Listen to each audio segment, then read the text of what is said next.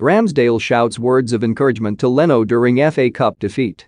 They may be competing for minutes under Mikel Arteta, but that didn't stop Aaron Ramsdale from showing his support to Arsenal teammate Bernd Leno on Sunday. Since arriving in a £30 million move from Sheffield United, Ramsdale has ousted Leno as Arteta's #1 goalkeeper, leaving the German to make sporadic appearances in cup competitions as a result. It would be fair to expect that love was lost between the two, but for Ramsdale, that certainly doesn't seem to be the case. During Arsenal's FA Cup third-round clash with Nottingham Forest, Ramsdale was spotted shouting words of encouragement to his teammate from the bench as Leno pulled off a number of fine saves to keep the Gunners in the tie. However, despite Leno's solid performance, Arsenal offered nothing going forward, and a late Lewis Graben goal saw Arteta's Premier League side dumped out of the competition.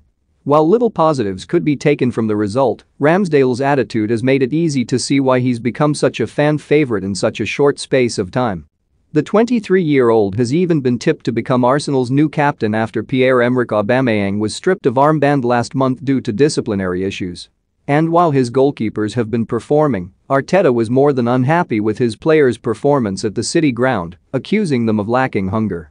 Embarrassingly, Arsenal did not manage a shot on target all night, and afterwards Arteta could not hide his frustration.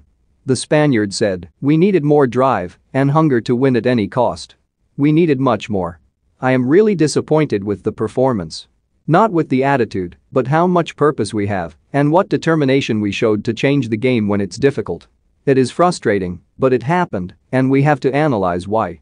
I have been playing games like this one for 18 years, and it is no surprise the difficulties you are going to face. It is really hurting now. It is a competition that is embedded in our history, and to get out of it today is a big pain."